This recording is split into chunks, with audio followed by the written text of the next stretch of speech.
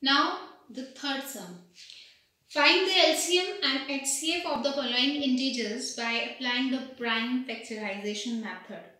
The sum is same, the method is same, but instead of two numbers, we have given the three numbers, right? The numbers are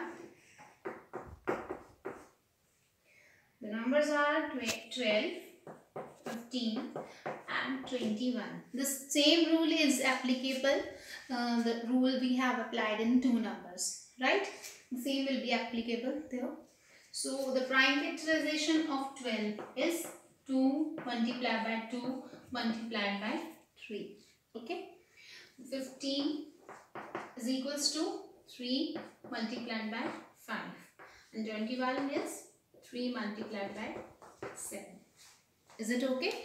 So this is the prime factorization of these three. Again we are asked about the HCF and LCM. Clearly HCF is the highest common factor. The term which is common in 3 is 3. So no other term is common. So HCF is 3. Okay. Similarly, we are talking about the LCM. We will look here, all the digits we have to cover in LCM, kept in your mind. So we can see that first of all 2.